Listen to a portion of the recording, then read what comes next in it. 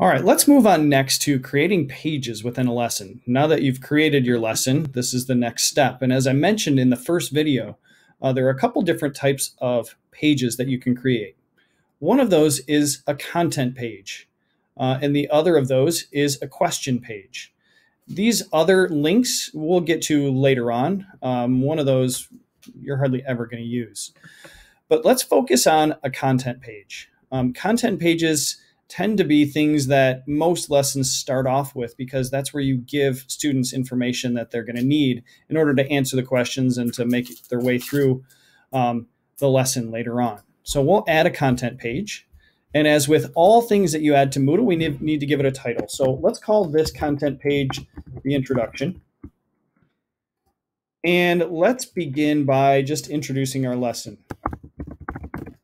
We'll say, welcome to our lesson on, and then we'll leave the topic blank for now. We can add things in later on.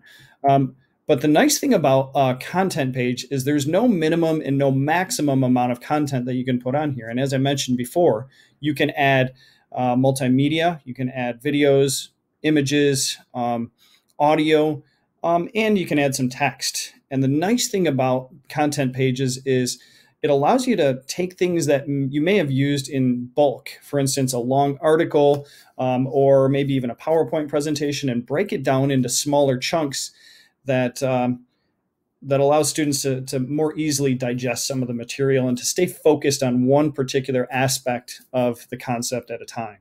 So I'll keep this nice and short, and I'll say, please click the button, move on.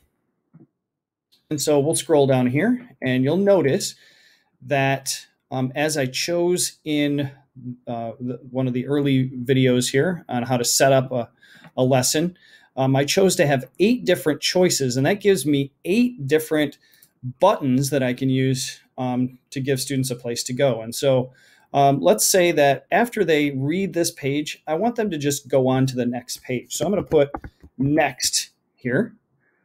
And I'll leave these checkboxes alone for now. This is what my button is going to say. It's going to say next. And what's important here is the jump. The jump is where students who click on the button that says next are going to go.